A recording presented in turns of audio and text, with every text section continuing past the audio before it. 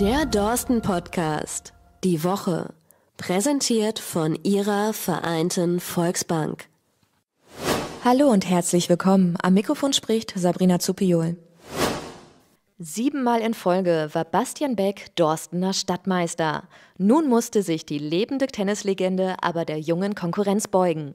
Bei den Stadtmeisterschaften löste ihn im Finale der erst 16 Jahre junge Marlon Schilaski ab. Bei den Frauen konnte Tabea Wiegand ihren Titel verteidigen. Auf Einladung von Bürgermeister Tobias Stockhoff beteiligte sich Weihbischof Rolf Lohmann an einer Müllsammelaktion der Initiative Müllfrei Dorsten. Innerhalb von nur einer halben Stunde sammelten die 11 Anwesenden beeindruckende 23,47 Kilogramm Müll.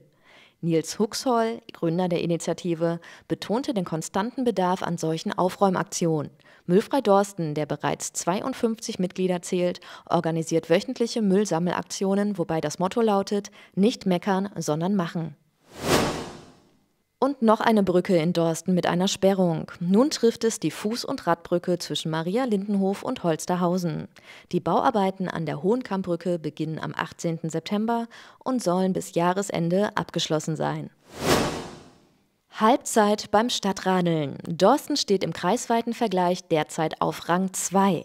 Über 92.000 Kilometer zum Stand 13. September 12 Uhr wurden für die Dorstener Wertung bereits erradelt. Die Aktion läuft bis zum 23. September.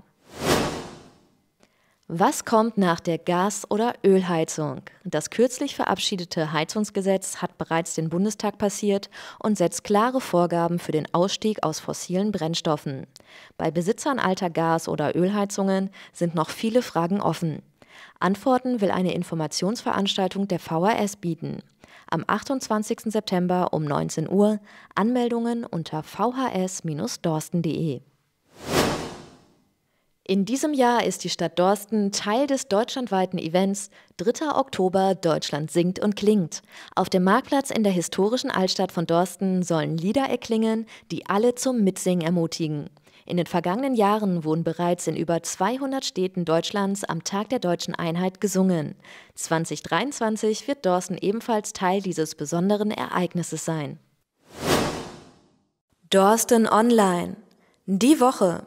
Der Dorsten Podcast wurde Ihnen präsentiert von Ihrer vereinten Volksbank.